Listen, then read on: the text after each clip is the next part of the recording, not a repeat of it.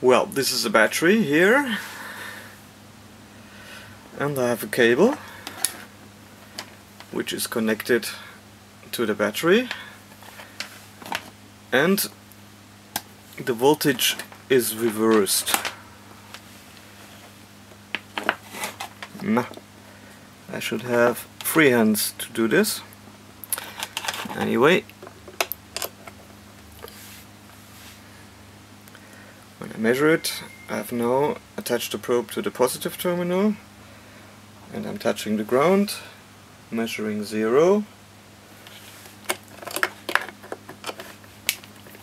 Now the negative terminal is black, and you see I've got 12.25 volts on the outside of the plug.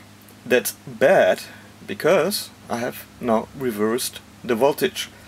So what happens if I plug it into the mashed potato? Will it survive? So, well, there is no light coming up. That's bad.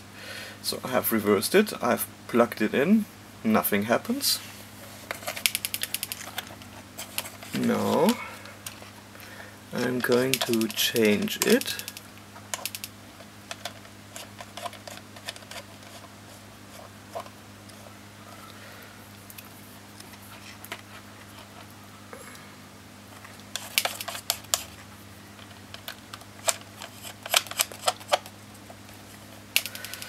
And it's booting.